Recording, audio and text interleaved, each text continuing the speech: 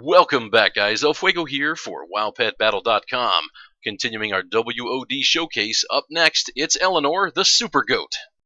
This fight brings back some of the old wowpetbattle.com strategies. This time, it's the Spider Burn with a new twist. We're going to start with the Swamp Croaker's Bubble. This is going to give us 2 rounds of mitigation while she charges her ability.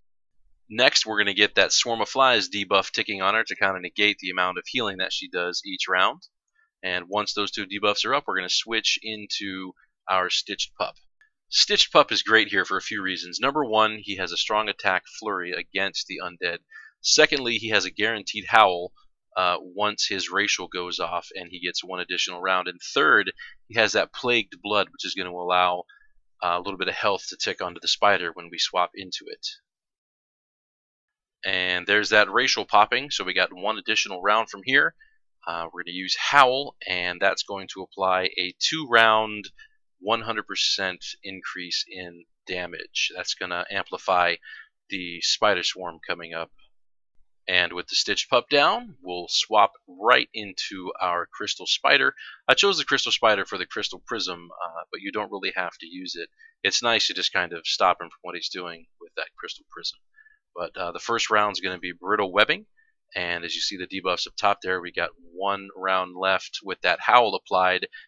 And Eleanor is just going to sit there and I guess take 1,300 damage to the face with our Spider Burn. One of the changes you can make here if you don't have a Stitched Pup is any fox. As a matter of fact, you can use Dazzling Dance followed by an attack and then your Howl. And as the Swamp Croaker comes back in, you'll notice he has 1 round left of that bubble debuff. It actually soaks 2 attacks. They don't have to be in succession, as you just saw. So wait for it to get used and then re-up it first. And then you can move right into either Tongue Lash or continue with Swarm of Flies. Either way, we're going to activate her racial, which is coming up right now. And all that's really left to do now is just to dance around Eleanor until her racial wears off. That frog still has that second bubble up and has not been touched the entire time. And as it wears off, Eleanor gets owned!